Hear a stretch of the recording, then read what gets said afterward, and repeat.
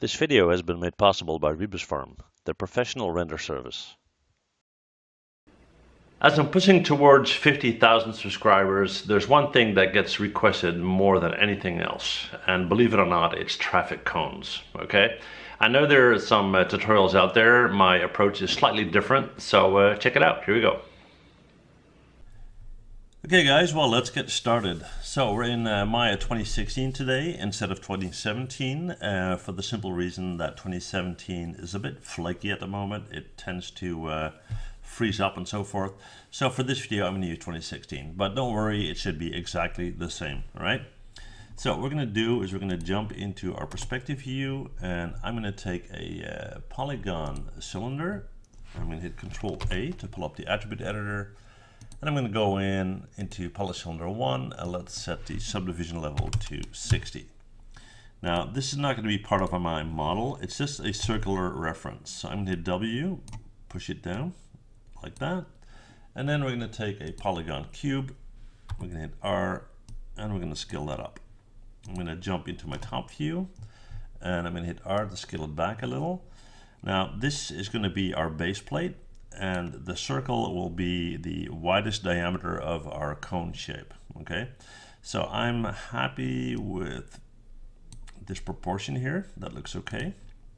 So what I'm going to do now is I'm going to go back to my perspective, right click on a face, drag select all the faces with the exception of the top one. So I got that. All right, I'm going to select that face. I'm going to hit Control E to extrude and R to scale in, like so. Then I'm going to jump back to my top view and I'm going to scale that in until the edges reach my cylinder. Okay, you know what I mean. All right, now once I'm happy with that, I'm going to go back in here. I'm going to right click on a face, only select the face in the middle and hit W and start to pull that up until you get kind of an angle like this. All right, and once I'm happy with that, I'm going to select the face on the bottom and hit delete. So I kind of get this elevated thing here. That's all. All right. Okay. So what next? I'm going to jump back to my top view and I'm going to go into Mesh Tools, Insert Edge Loop, Option Box, Multiple, and set that to 1. Now, whenever you do that, what it will do is it will place that one edge in the middle, regardless of where you click. So I'm going to click somewhere around here, and we'll place one in the middle. I'll do the same here, and then I'm going to add a few more. Now in this case, it's going to be the middle between this one and the one that has an angle. So it's going to create something looking like this, this, and this. Okay, I'm happy with how that looks, so I'm going to hit Q on my keyboard to get out of that tool, because if I do not, I'll be creating edges and so forth. And let's see, once we got that, what we're going to do is we're going to start to create that circular shape. So we're going to jump back in right here, and we're going to go to vertex, and you can see that my lasso tool is on, so I need that one. Yeah, we're going to right click, we're going to go to vertex, and I'm going to start to drag select the vertices on the corners, those 4.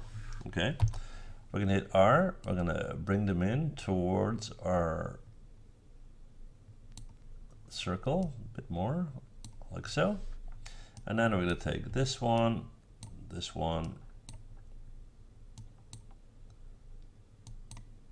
we're going to repeat that. Oops. Not too much, just the ones we need. Like that. And we're going to hit R and we're going to bring that in. Like so. Okay, so now that we have that, we can go in, right click the object mode, select our cylinder, get rid of it. Okay, cool.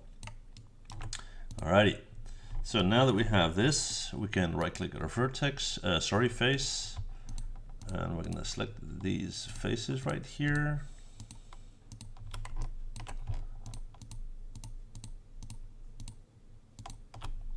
Hit 4 for wireframe mode so we can check and make sure we didn't hit anything else. And then what we're going to do is we're going to hit Control E to extrude, W to pull up. So pull that up slightly. We're going to hit Control E again to extrude again, R to scale in again, like so. And then we're going to hit Control E again and W to pull up for now. All right. Then what we're going to do is, let's see, we're going to go into Insert Edge Loop again, add one right there, Q on our keyboard, double click on the top one, hit R, and bring that one in. And then hit W and push it down a bit. And then we'll do the same with this one. We'll hit R and scale that in a bit. Now the best way to do this is from this angle. So let's try that. And we want it to look a little bit curved. So we're gonna double click on that one.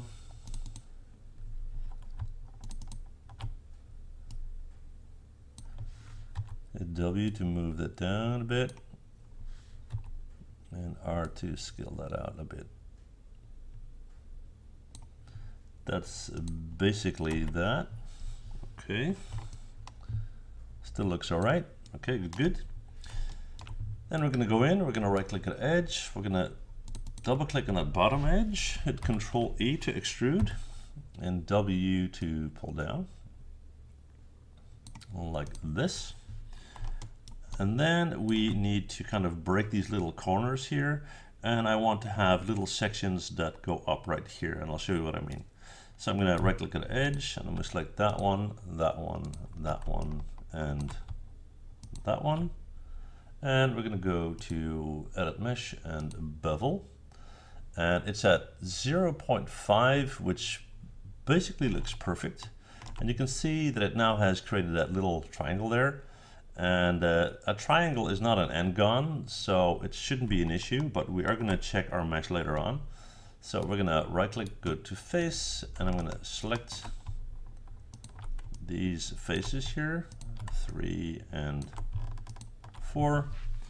We're going to hit Control E to extrude, W to push up, like so. Maybe a bit less, we don't want to overdo it. Let's see how far we want to go.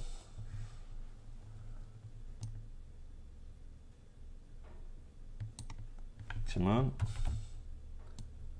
There we go. Too bad there. All right. A couple of little tweaks we need to make. First, what we're going to do is we're going to right click on our vertex, and we're going to grab these vertices on the corner.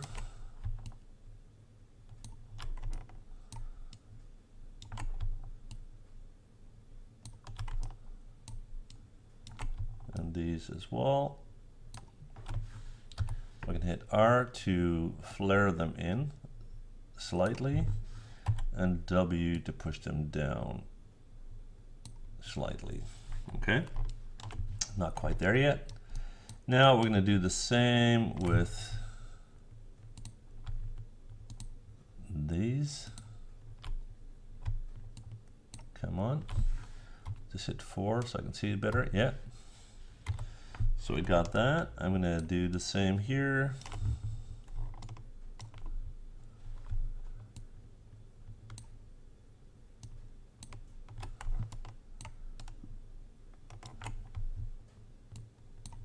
Do the same here.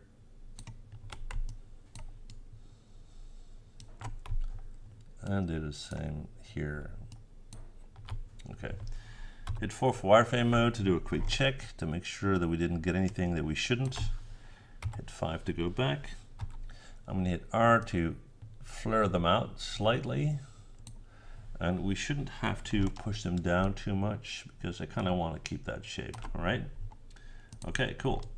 So now that we have that, we're going to right click, go to vertex. I'm going to drag select all the top vertices. We're going to jump to this view, hit W, push that up until we have the height that we like, hit R, scale that in, and then we can decide on the height and whether we're happy with that height or not. Okay, so let's see. I think it's not bad.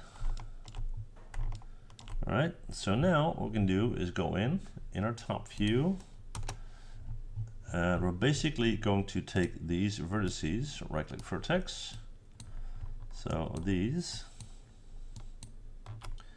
and we're gonna kind of flare them out to mimic that round-ish shape again.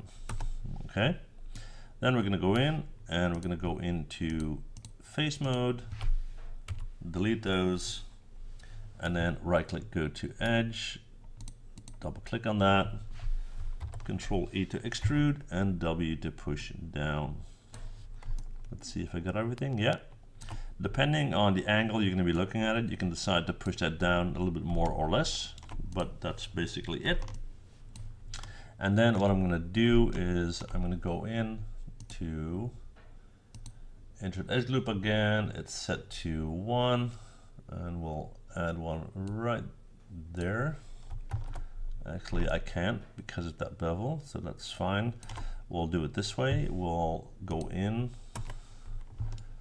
from here. We're gonna right click, go to vertex. Actually, let's think. No, I'm not gonna do that. I'm gonna go to edge. So select that and then deselect that like so. Okay. And I'm gonna hit Control E to extrude, R to scale out just slightly, G to repeat last command, and W to push it down like that. Okay, nice. Okay, what else? So we got all that. What we're gonna do next is we're gonna right click at object mode, and then we're gonna go in to, let's shut this down to, give me one sec, to soften edge. Okay, now depending on where and how you're going to texture this, you may have some issues like here, the artifacts. So what you can also do is go back, and I'm mainly interested in this area right here. So under edge, I'm going to select this, and we're going to go to soften edge, which makes it look much, much better. All right. So now that we have that, I want to texture this guy in Keyshot. And before I do that, I'm going to do a quick color ID map so I can add some bands here. Okay. So we're going to go into insert edge loop again, multiple and 1, which will give us one here, and then we'll do one here, and we'll do one there. We'll hit Q on our keyboard, and let's see the best way to do that. We're gonna select these two, go to edit mesh and bevel. That looks pretty nice. All right, so we're gonna select these faces here and jump views, select these. I want those to be white and I want the rest to be orange. Okay, let's make sure we get everything okay. All right, I'm gonna right click, assign new material.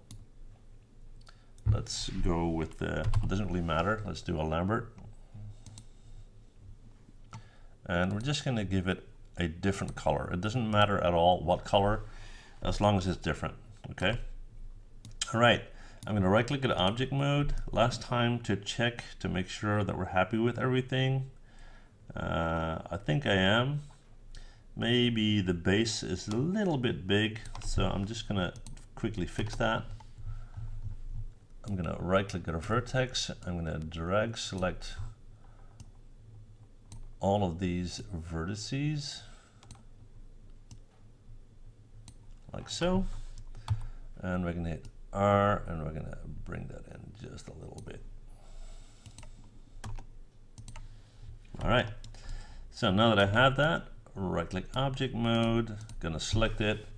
We're gonna go to edit, delete by type history. We're gonna go to modify and freeze transformation.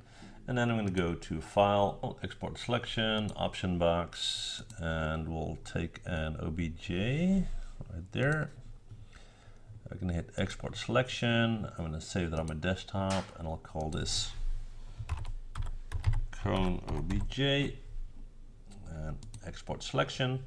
And now we're going to jump into Keyshot and texture this guy. Okay guys, we're in Keyshot. I'm going to go up to File and Import, and on my desktop I'm going to look for our cone. We're going to hit Open, Import, and there you go. And you can see that we have our color ID map on this guy. So we're going to start by setting up a basic material. So I want something that is a fairly hard material, but I also want it to be somewhat reflective, as we can dial that down if we need to. So we're going to go with shiny for now. We're going to take this default orange and I'm going to replace this with default white on the bands. And then we're going to go in and see what suits us best for our lighting conditions. You can see that we have a little reflection going on there, and that is perfect. That's what I wanted. All right. So we're going to go in to our environment, and let's see. I'm going to use a backdrop first. We'll take we'll take this one, the light gray. Then we're going to go into our environment. We'll find something that has some nice lighting.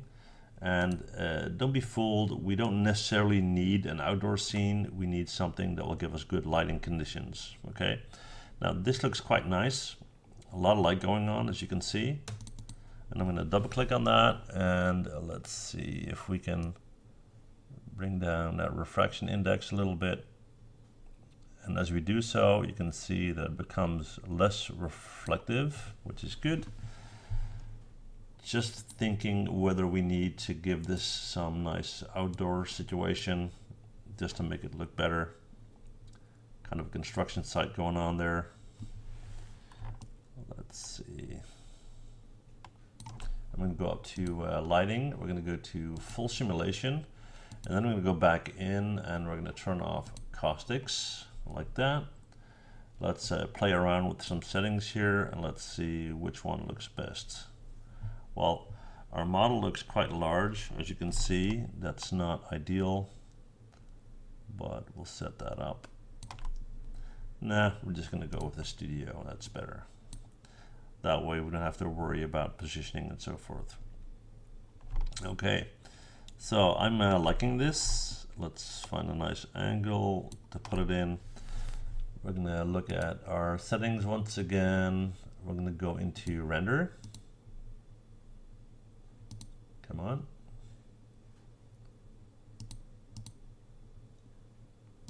We'll just give it a sec. Oh, here it is. Yeah. Okay. So I want in the options, I want to use the maximum samples. Yeah, go away. And let's see. I'm gonna bring that up quite a bit. I got quite a lot of capacity here for my system, so you need to kind of figure out what you want. And I'm gonna hit render. Okay, see you guys in a sec. Well guys, there you have it. There's our cone. Cleaned it up a little bit in Photoshop, but besides that, this is it. So hopefully it's useful for you guys in scenes that you are going to create. And that said, thank you guys for watching, and see you guys next time. Bye. Well, thanks for watching, and before you go, please hit that MH button to subscribe, okay? See you guys next time. Bye.